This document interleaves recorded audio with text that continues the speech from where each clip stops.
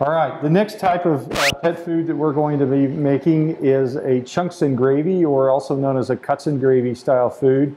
There's two components to these products. First is to create the chunks, and then the second as a unit operation is to produce the gravy. And then as a third operation, we bring the chunks and the gravy together, we mix them, fill the can. Once the cans are filled, again, like the loaf style product, we go to the seamer, seam the cans, and then place them in the retort. To help us facilitate making these chunks, in most large factories, they will have a large unit called a steam tunnel. And that's where we're cooking the meat product and getting it to form a structure using steam heat. And it's sort of a tunnel, and over the top of it, we'll see injection of steam. And it cooks with moist heat, in essence. To replicate that in our laboratory, we've assembled something akin to a steam tunnel. And Amanda has one assembled here. If you can kind of peel back one of the layers there, Amanda. In essence, what we're going to do is use a convection oven to help us generate steam. And in that steam tunnel, our experimental model here, we have water at the bottom of the hotel pan. And on top of that hotel pan, we have a cooling rack. And what we'll be doing is taking a pan where we've piped out the meat into long strips. We'll place that cookie sheet inside here on this cooling rack, and then we'll put the foil back over the top and place it in the oven. In essence, we're going to be using steam heat generated out of the bottom of this steam tunnel prototype to help us use moist heat to cook and set those chunks. All right, so Amanda's placed our steam tunnel in the oven to begin preheating so that it's ready to go once we have our meat chunks ready to place in the steam tunnel. And so we're at that point now where we can start to assemble our meat chunks. We're going to create a meat batter, and that meat batter is going to include, in this case, ground chicken, water. We're going to bring water in two ways, either liquid water, or in some cases we're going to try to control the temperature of that moisture. And in the research lab we might use ice. In the pet food manufacturing facility we might use chilled water. Included in that is a binder. In this case we're looking at porcine plasma. A number of different ingredients are used in this case. Porcine plasma, or egg whites, or we might see wheat gluten used. It just depends on the type and style and the technology that's been developed by the pet food company. We'll also include a certain amount of cornstarch, salt, canola oil, and our vitamin and trace mineral premix. The chunk in this case is going to carry most of the nutrients with it, and so the other part of the mix is going to be the gravy, and it's really there just as a coating or a extra fluid as part of the whole can process. Okay, so our first step here is to begin the process of assembling the meat chunk. In this case, we need to be able to get some work into the meat so we can start to get some of that protein from the muscle to come out into the mix and help with the binding process. So Amanda, in this case we're going to use a food processor. In a pet food factory we might use a high shear mixer. Amanda's going to load the hopper here of the food processor, and then we'll begin to start adding the rest of the ingredients.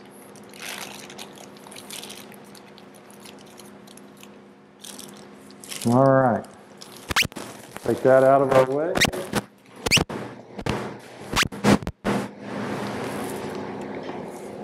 Are you ready for next? I'm ready. Go for it. So the next thing she's going to add in is the spray-dried plasma, or porcine plasma. On a label we would call that a meat byproduct, or you can actually label it as porcine plasma. It's very sticky.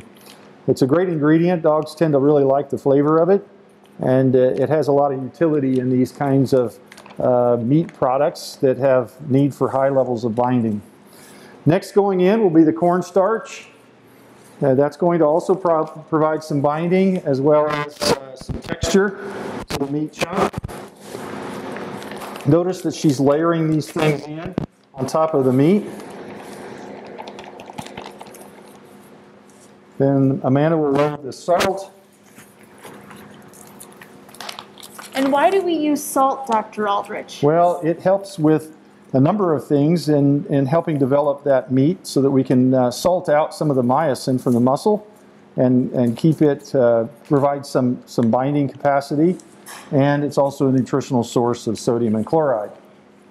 Then we're going to add in the vitamin premix and the trace mineral premix.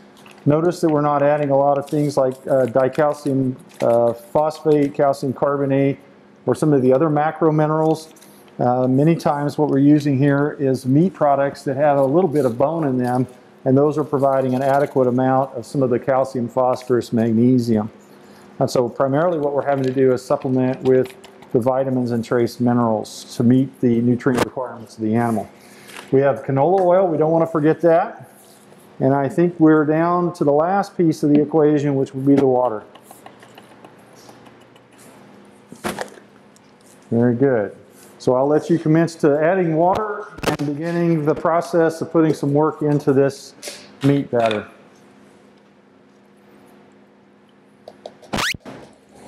All right. Your controls are on the inside there.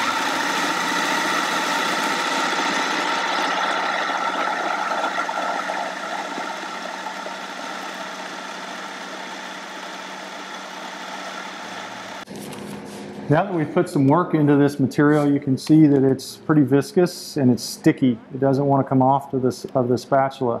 And that's exactly the consistency we're looking for. And so the next step in this is Amanda's going to help me, and we're going to fill a bag. If you want to help there, Amanda, I'll let you kind of manage the pieces there. Absolutely, Dr. Aldrich. Thank you. All right. So we're going to place that into the bag. In the factory, we would actually use an extruder head, not a high temperature or medium temperature, medium shear extruder. It's really more of a forming machine where we would pump this material into that head of that extruder, and based on what types of die that we were using, we would then press that material into either sheets or into ribbons. In this case, we're going to modify that process a little bit by using a plastic bag, a Ziploc, and we're going to cut one end off of this and use it as a piping bag to give us the ribbon formation that we're looking for. So we're just about there. Looking good, Amanda. I think we've got enough in there. All right. So let's zip this off. This is the cookie sheet underneath the bag here that we're going to use as our surface for the steam tunnel. So I'm going to cut a little end off of here. So we're going to make a piping bag. Let's see if I can get my skizzers to work. Oh, there you go. Brilliant. So it's going to be a nice big ribbon. And we're simply going to press this material down into the ribbon and make some ribbons here. These are going to be our chunks. So as we do this, we'll make several lanes, several ribbons. And those, once they get set in the oven, in the tunnel oven, we're going to slice them into nice uniform lengths, and those will serve as our chunks. Well, here we go, a couple more. Can't go too fast or they get misshapen. They're going to be some nice big chunks. These are for big dogs, I think. Big dogs like Luker. Yeah, that's right. There we go. Making good progress here. Now, one of the things you may note here, granted I have a non-stick pan, but we wouldn't even need a non-stick pan. There's enough fat in this formula from the chicken that we really don't need to add anything as a release agent to keep the material from coming off. It should just scrape right away onto our cutting board once they're completely done. All right, they're starting to spread on me, Amanda. These are going to be really nice big chunks. Okay, so Amanda had preheated our tunnel oven, and she's going to peel back a corner here of the aluminum foil so that I can slip this cookie sheet full of our pipe in meat. It's going to sit in there. We're going to put the foil back on to try to keep as much of the moisture inside this hotel pan. That represents that tunnel oven where we're cooking with steam. And we're going to have a moist cooking process to help get those meats then to create some structure, and they should almost be rubbery when they're done. So for purposes of this project, we're going to open this. It's a standard convection oven, and Amanda's going to place it in on a tray. We'll keep it in here at about 350 degrees Fahrenheit for anywhere from 15 to 30 minutes, and we'll continue to monitor it occasionally throughout until those meat chunks are completely firm, and then we'll bring them out and bring them to the chopping board, and we'll cut them into strips. So while the chunks are in the oven in the steam tunnel becoming more firm and structured, we'll prepare the gravy. The gravy is that secondary part of these chunks and gravy products. It's what gives it the moisture. We have a couple of key ingredients here. It's mostly water, and so Amanda has measured out the water already, and you'll notice that these are a little bit off colored. In essence, what she's done is used caramel. It's a coloring agent to give it some brown color, and that will carry through. So she's just pre-mixed the caramel in with the water to help facilitate our test here. Most of the gravies that we use are a starch-based gravy rather than a flour, and so with that we have cornstarch. And as we mentioned previously, we're also needing some thickness beyond what the starch will provide. And so in this formula, we were using guar gum, just like we used in a loaf product.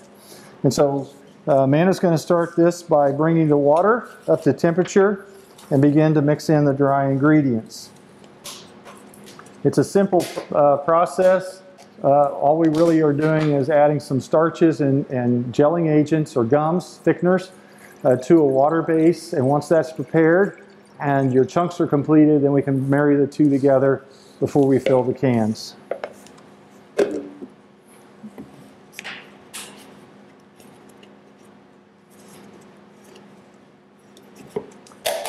What you see here is Amanda's adding the water. She's actually going to bring it up to temperature before we add these dry ingredients. Once we hit that desired temperature, in this case somewhere between 75 and 80 degrees C, we're going to mix in the dry ingredients and continue to stir until everything's uniformly mixed and we start to get some thickness into the fluid. Okay, so Amanda's now brought the water's temperature up to where we need it to be, that we can start to add in the dry ingredients. I'm going to start with the starch. I'm going to do that very, very briskly here.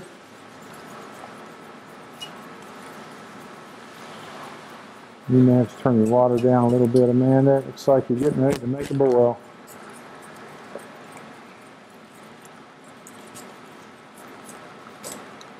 We're making clumpy, lumpy gravy, just like Grandma used to make. Okay. This would be another good application for a tri-blender, right, Dr. Aldrich? Absolutely, Amanda. We should get a commission off of tri-blender sales. Okay, how's that starch doing in there? Looking pretty good, Dr. Aldrich. All right, Amanda. We'll start adding the guar gum ever so gently. Make sure we don't clump up too much here. Now the other way you can do this is to make a roux, and we would have taken a small amount of this and stirred it into another pot, gotten it into solution, and then poured it in here. There's all sorts of iterations. One of the challenges, of course, is always taking a small amount of powder and turning it into, or mixing it into a liquid. It's just a setup for clumping. We try to work our way through that as best we can.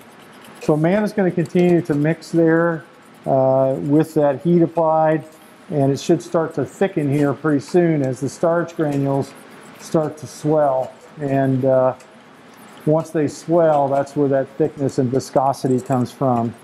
The gravy that we're talking about here, though, is still thinner than the gravy you might use at home on your mashed potatoes. We're really looking for something that's got the color and some consistency, and it'll develop more of that thickness and viscosity as it cooks alongside the chunks in the can.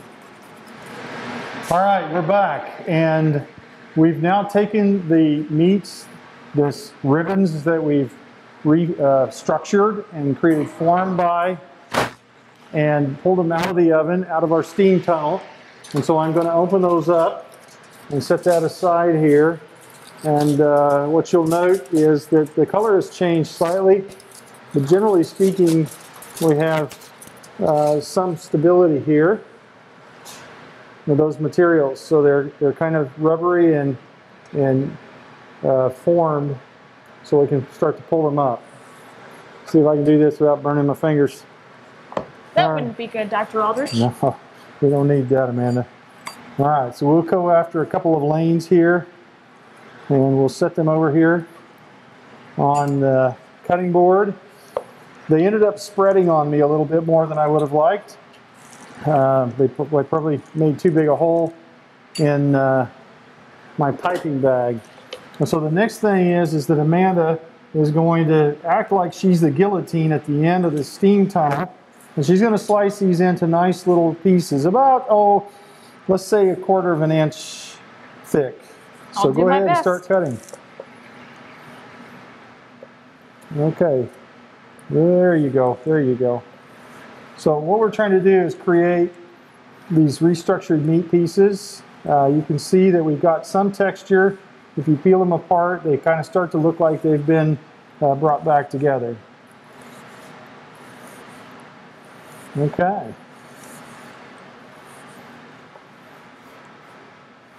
We're not cutting quite as clean as I would have liked. We may have shorted our... There you go. I will bring some more over.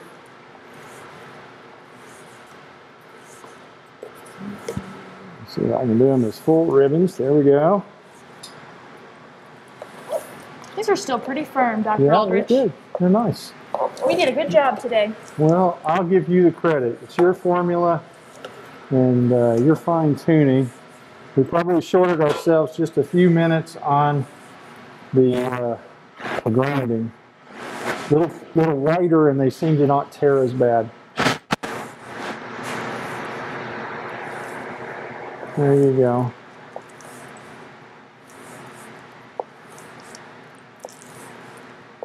All right, some nice pieces here. So that's what one would look like. Nice clean piece. They're a little tender, more tender than we probably would have liked, but you get the idea. We're able to make a chunks and gravy formula here, and to do so for demonstration purposes. The key things coming out of all of this is that we had to make our restructured meat piece. We're using some of the same technology that would come out of the sausage and the Frankfurter industry, using steam heat to fix and set. We're using binders like plasma or egg white wheat gluten to give it some of that structure, and then we're slicing it into the shapes that we want. These were a little more tender than we wanted, but they still are holding their shape pretty well.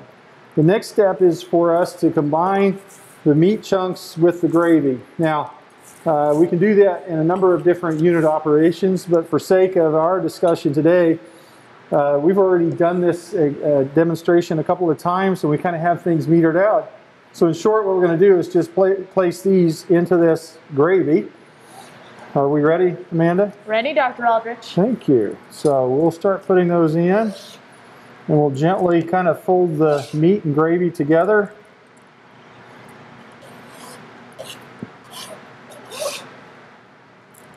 We're starting to create a nice thick mix. It is roughly 50% gravy and 50% meat, a meat chunk, and that gives us exactly what we're trying to achieve in this kind of a mix. So the next step in the process is simply to fill. We've got our mix already assembled. We'll get a couple of cans over here. I believe these are them. So now that Amanda and I have assembled the chunks in with the gravy, we'll start to fill it. And again, the same kind of rule applies here. We're simply trying to get up to that 5 to 10 millimeters from the top of the can, and we want to make sure that we're even parts of gravy and chunks. So that's pretty close. Very good.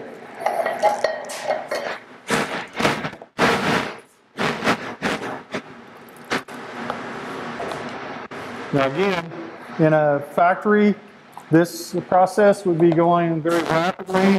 The filling can go anywhere from 500 to 1,000 cans per minute. We're not quite that fast. The seaming as well can be 500 to 1,000 cans per minute. They're kind of synchronized with each other.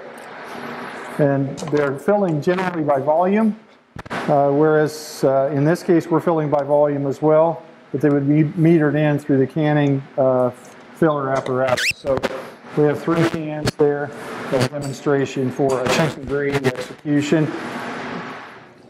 Okay, by way of example, this is what most companies would do after they've gone through their processing, either through a test or on their daily operations. They would do a quality control check, and we typically call them a can cutting, and just for that reason we're cutting open the cans. This is the recipe that corresponds to the loaf product that we made previously. This is the chunks and gravy, and then this is a mystery product we'll talk about in a moment. So first off, I've gone ahead and opened up the lids. You can kind of see what the product looks like from the top. It looks to make a nice gel. We'll put that in here. See if we can get it to squeeze out of the can or cooperate a little bit. I'm going to seal it a little bit. Amanda's probably the right direction. She's backed away because you never know what's going to come out of the can. I didn't bring that across far enough. There we go. Let's see if we can get this to come out of our can for us. And that can be one of our criterion for success. Okay, there we go. Beautiful. So you can see here that it retained the shape of the can.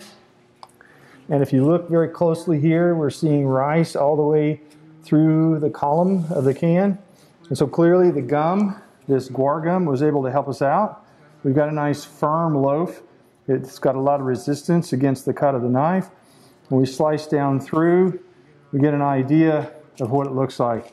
And there we are, success. So there's our carrots and potatoes and rice throughout the meat. We've got a nice firm texture and a nice aroma. Success, well done. Okay, so now we'll move over to the chunks and gravy formula. I'm going to go ahead and slice that lid off. Maybe that'll keep me from slicing my hand. That wouldn't be good, Dr. Aldrich. No, we don't want any lost time injuries today. So there's what the top of the chunks and gravy can looks like. Same formula that we just did. And nice presentation. Fell right out of the can very easily. And we've got nice pieces with nice brown gravy. You probably wouldn't have suspected that it would have been that dry looking. It would have been more viscous or liquid. But clearly, the chunks soak up some of that gravy, as well as some of that gravy starts to thicken. You can see here that we've got a little bit of fat that's kind of crept out or cooked out. That's a problem. We need to probably think about our recipe a little bit more and possibly using some emulsifiers or more high shear mixing before we go into the cooking process. So here's what one of those chunks looks like. Remember, they were pretty tender, but now that we've cooked them fully in the process, they have a nice even sort of mix there. Okay, nice looking product, Amanda. Okay. Thank you, Dr. Aldrich. The mystery product over here, some people ask, why do I have to use gums and gels in my formula? It seems like it's an added cost, and there's criticism of that ingredient from a safety and quality standpoint. People are concerned about these additives. So this is a control product that we produce a little bit sooner or earlier than these other products, but in the same kind of a test period. And this is a control, so it's a loaf without any gums or gels. You can see here that it's a little bit more thin. It's not holding its structure as well. We're getting a lot of separation there. You can see that the materials didn't all come out. And so it's not holding a loaf together quite as well as when we had the gums and the gels. You can also see that we get quite a bit of separation of the rice. It all kind of fell down to the bottom. There is some loaf texture on the bottom, and that's where it was cooked. So it all settled down there. It's very hard on the bottom. It was very, very loose on top. So you can see here that we ended up, that's what happens with all of that rice that settled to the bottom. We end up with this starchy sort of rice and potato mix at the bottom of the can. So that's why we use those gums and gels, so we can get a nice uniform stratification of the product from top to bottom as we go into the mix. So same formula, one has gums and gels and one without.